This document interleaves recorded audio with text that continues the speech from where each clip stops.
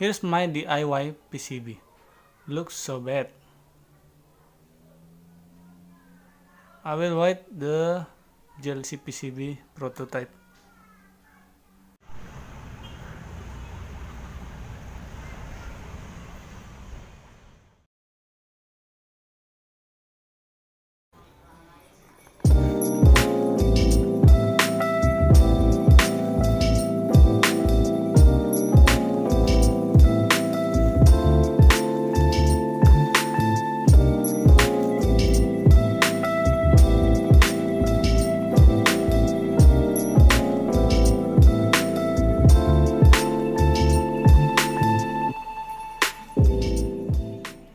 Now let's compare side by side.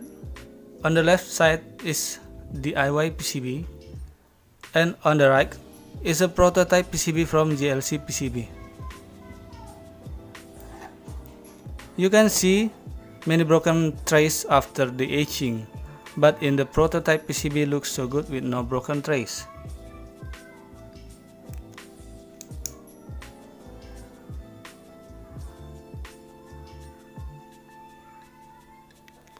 Then between the top layer, bottom layer and silk screen, sometimes it doesn't match. Look at this.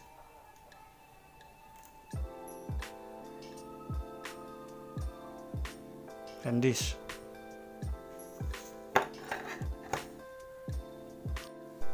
I wanna show you simple versus. Look at this. This is a good trace. But if we check, this is a broken. Looks in this good, but this broken. Maybe in here.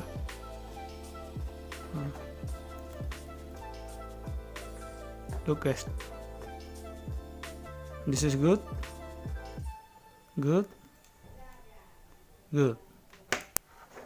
Now let's compare the price. My DIY PCB spent $1.16 for one PCB because the rest is not enough to be used. Look at this.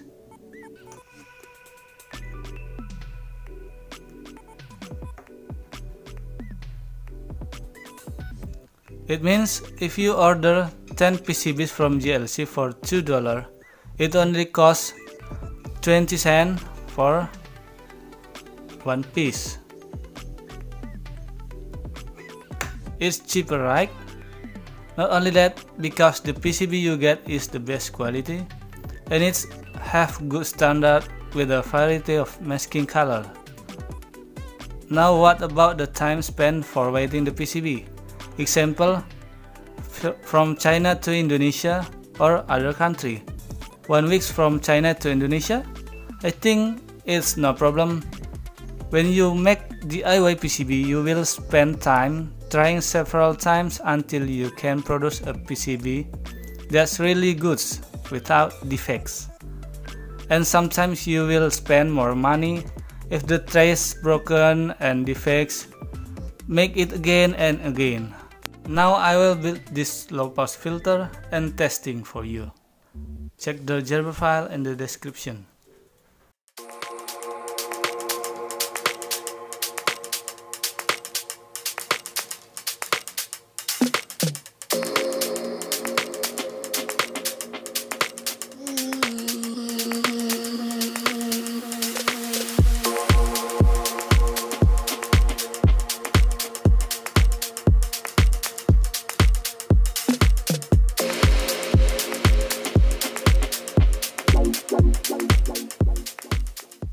Now I join with my OCL amplifier. This. I will show you the frequency response of this low pass filter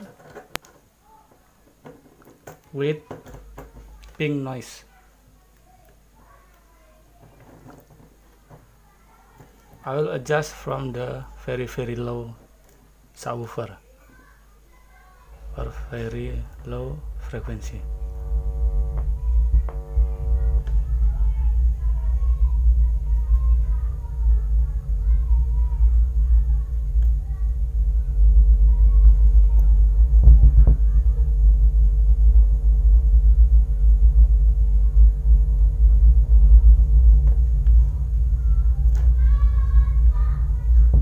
12 o'clock.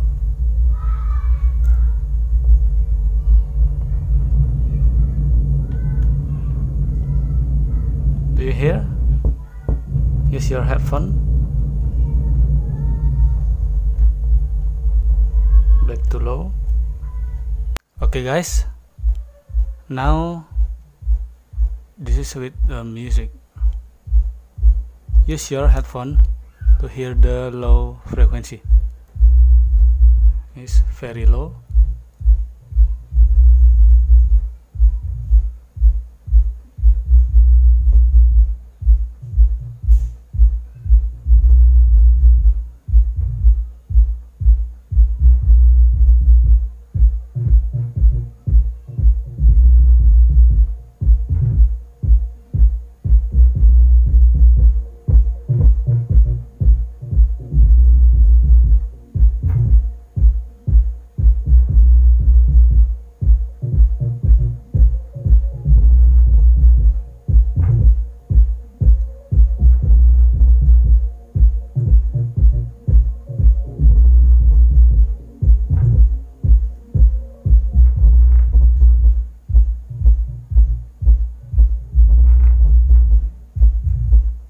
Look at it.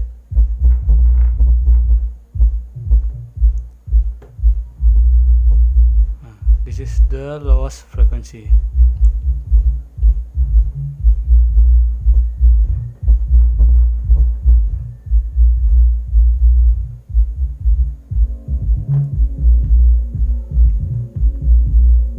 This is the mid bass.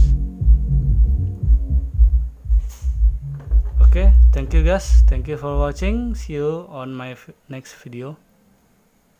Bye bye.